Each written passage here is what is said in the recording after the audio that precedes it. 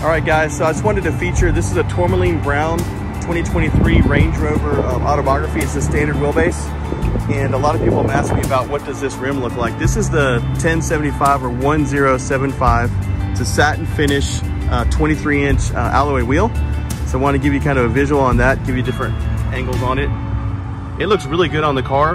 Kind of ties the brown together with these darker pieces on the inside, but it's still elegant on the wheel as well. I think it really makes the car picking out the right rims from the get-go. And this is the first time we've ever seen 23-inch rims from Land Rover directly. And let me give you the tire size. So this is a 285 40 R23, and this one came with the Scorpion Zero Pirellis. So those are Scorpion Zero Pirelli all-season tires.